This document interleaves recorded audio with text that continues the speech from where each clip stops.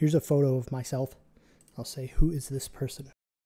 A man with short dark hair and a round face. Okay. Today we're going to be taking a look at two new small vision language models from Liquid. Now these were actually released last week, and I want to test these on lower power and edge devices, as that's what these are touted to be very performant at. They are notably quite fast, and I will say their actual capabilities are impressive. Silver top. The man has short dark brown hair and is wearing a pink shirt. He's looking directly at the camera with a slight smile. The microphone is positioned in front of him, suggesting he's recording or broadcasting. In the background, there's a green and white painting visible, which appears to be a mural or abstract artwork. So as I was saying, I wanted to test these on real edge devices, and what we just saw right there is the 450 million parameter, or the smallest variant of these models, and the level of detail that it picks up is really quite impressive when you consider that what this is running right here is Bob, by the way, which some of you are familiar with, is on a Raspberry Pi, and this is a Q8 quantization of the 450 million parameter model. So not only is it actually relatively quick considering the hardware it's running on, but beyond that, it is actually very good at picking out details in images that are like kind of not the best. So with that, we're going to start by just taking a quick brief look at the blog post about these models, and then we'll go ahead and jump into some testing on both a lower end laptop GPU and then a Raspberry Pi 5. So as we can see from this announcement post, there were two models released in this family, and these are called Liquid Foundation models. I will maybe not correctly refer to them throughout the duration of the video, but just keep in mind that's what I mean if I do say the wrong terminology. With that, we can see that there are two sizes, a 450 million parameter and a 1.6 billion parameter, designed for resource-constrained environments, meaning things that have low power or like not a lot of VRAM basically, or no VRAM and just CPU to run on, like in the instance of the Raspberry Pi.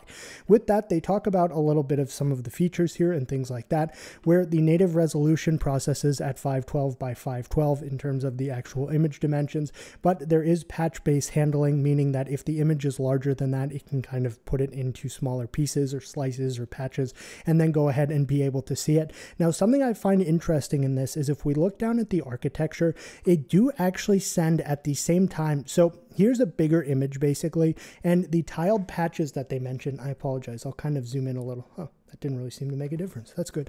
So the larger image gets kind of cut into these tiled patches, but they also send a global thumbnail, which they mentioned down here is just like a really small downscaled version of the original image, capturing the overall scene to enhance global context understanding.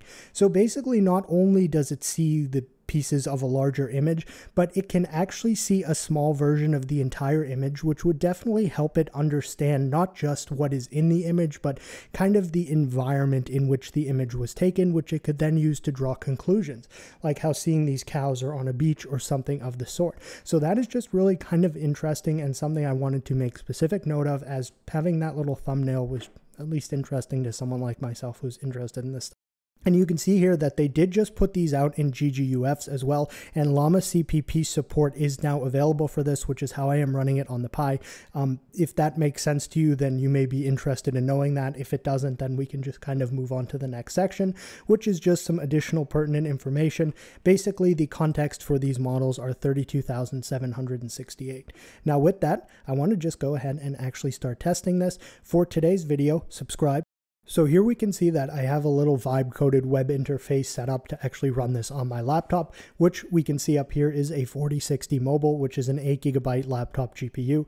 Right now, this is showing around 4.8 gigabytes of video RAM utilization. I do want to make specific note that, one, I am using screen recording software that will add about 1.5 gigs of overhead to that. So just subtract 1.5 from that when we actually run this to get like the general amount. And two, you may think that's a lot for a 1.6 billion parameter model, but I am not using the newly uploaded working GGUFs. I am just using the model as we see it right here in this specific section. So it is BF16, which just unscientifically means it will take up more VRAM than one may expect a model of its size to. So folks may want to use this themselves. I noticed it was kind of a pain to get working in a Gradio web interface, so I will put this up on GitHub for anyone. If the video does get 500, no, I'm kidding. I'll put the link in the description. So let's just go ahead and start by uploading an image and then asking it about it. So this image right here is, of course, the mighty Toshiba Quasmio laptop, which does sit on a shelf behind me.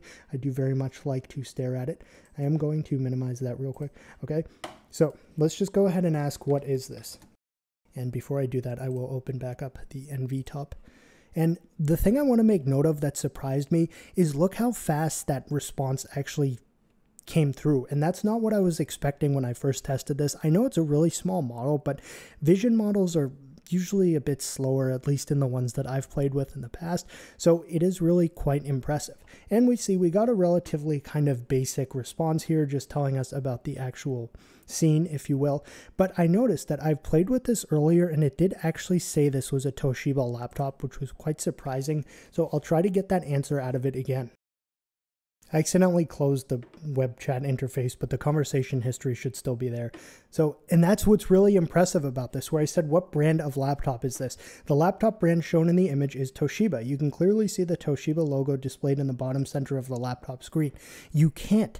It says Quasmio. It does not say Toshiba anywhere in this, which is what is kind of like curious about this, I guess we could say. So here it is. I have like a folder of random stuff I use to test these vision models.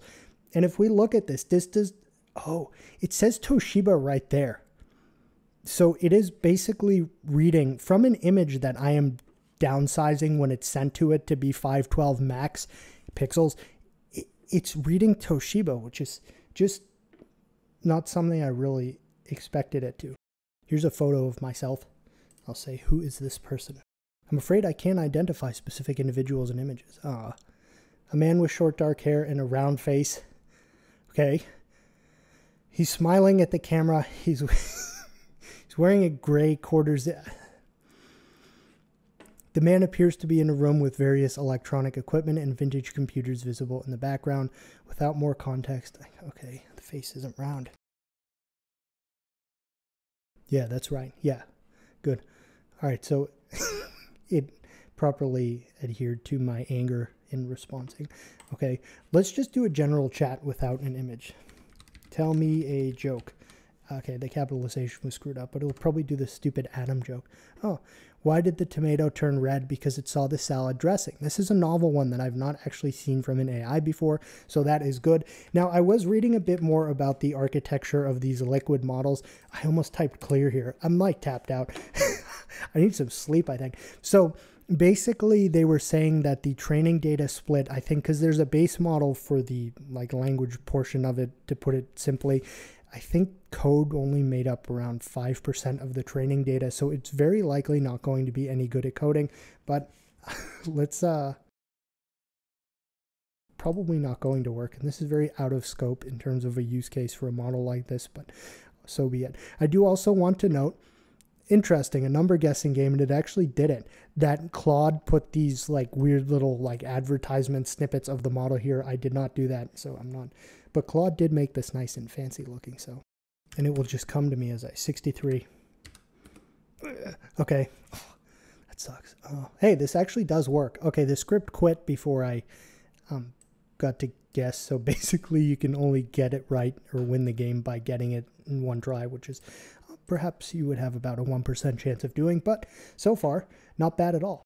All right, this will be interesting and probably something that once again is outside of the scope. So here's a random trading chart of Dogecoin, and I basically want to ask it to come up with a trading strategy based on this image, as that may be somewhat interesting. All right, so it I mean, it understood that this is a screenshot from TradingView. It did unfortunately seemingly read these timestamps as actual dollar figures, but that is okay. And then it just, okay, use a moving average, which is probably like some Investopedia 101 advice. But overall, it did actually understand enough about the image to give us a bit of pertinent information. Maybe not something you'd want to follow to acquire resources, but not bad. And I do want to note, you can follow up. So what currency is this? Basically, the way I had to get this working in Gradio is it can't just show the image in line for multi-turn conversations without glitching out. So this camera emoji is actually representative of the image that we sent to it. So we can kind of just make note of that so this chat doesn't look confusing. The Japanese, no. Okay, not necessarily. But this model's, I mean, it picked up the Toshiba, so I'm going to almost make sure I'm not the one. No, okay. Maybe I will just uncheck the resize to 512 by 512. And I want to try the trading image again, because if we can try it directly with a smaller size versus a larger size and then see what difference we have, it could be pretty cool. Cool, so it did actually seem like that's going to work. I just unchecked the resize. I didn't touch any of the sliders for the tokens. Okay, now this totally did this is a significantly more intricate result just based off of the first response thing I see right here, where it understands those were actually timestamps and not prices. Set a stop loss, okay. This indicates a bullish market sentiment. There's an upward trend from 20 to 22.15. Let's just go ahead and take a peek at this again so we can cross-reference some of these answers.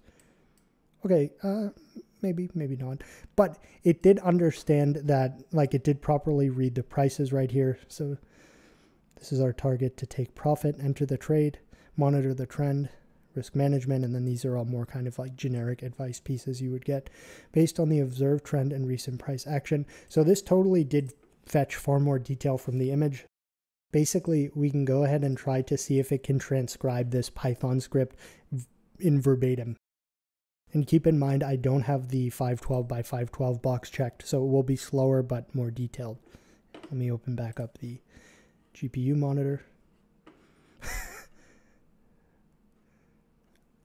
I'm not going to test that. It did kind of do it better than I thought it would and faster. I don't know that that is exactly correct, but it tried. So now we're going to go ahead and test the smaller version of this model, which is of course the 450 million parameter variant. Beyond that, I am using the newly uploaded GGUF for this, which does actually work with llama.cpp, which is how it is going to be working with Bob right here in the Raspberry Pi 5. And beyond that, I'm using it at Q8 quantization just to try to get it a bit smaller and more performant. Now, I should note that Bob has been updated since you last saw him to be using an 8GB variant of the Raspberry Pi 5, being that I needed a little more performance, and there is a Raspberry Pi camera right here. So when I press the start button, there is a kind of specific phrase that will initiate it to take a photo, because beyond that, you can just generically chat with it if you want, but if you say the phrase, then it takes a photo and responds what it sees. So we will do that real quick. What do you see? So basically right now it's just pointing at like a shelf on my wall that has a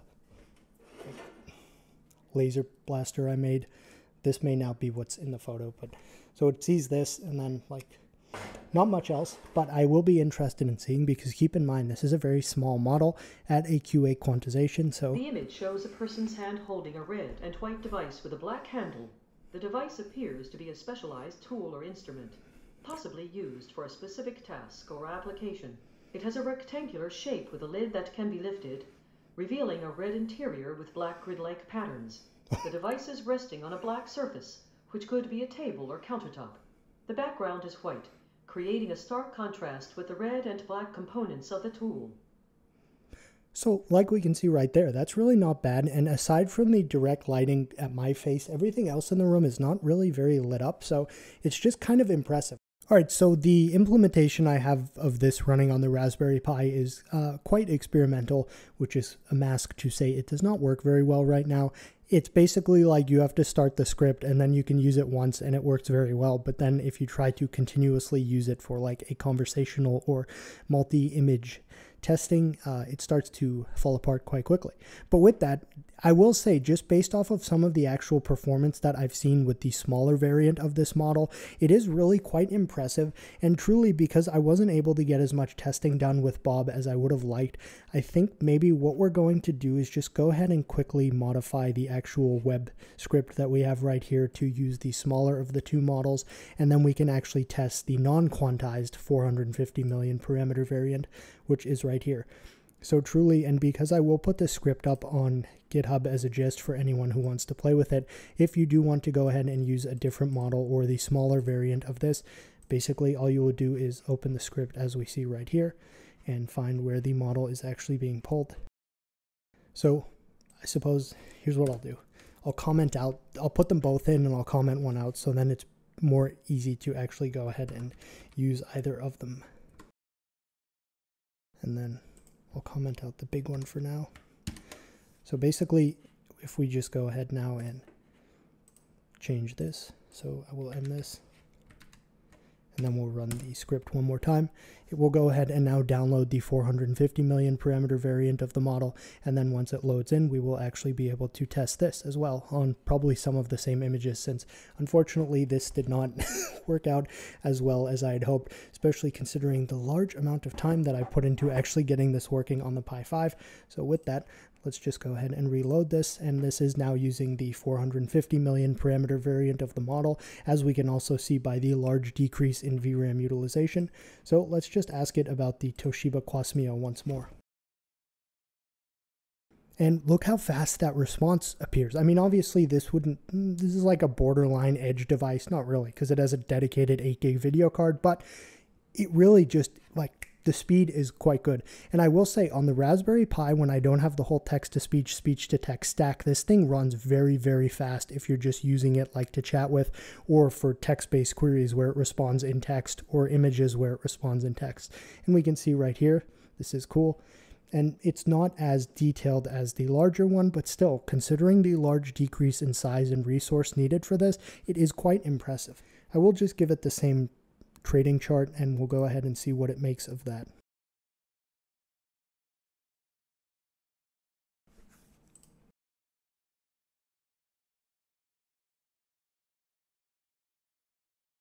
Okay, so again, it didn't necessarily do as good of a job. It was kind of making up some figures right here, but it did do a decent enough job to understand that it, like, is a trading chart. I think the last thing I'll do with this very small one is just send it the photo of myself in which I do not have a round face, and just ask it who is in this picture. Now my guess is this model is probably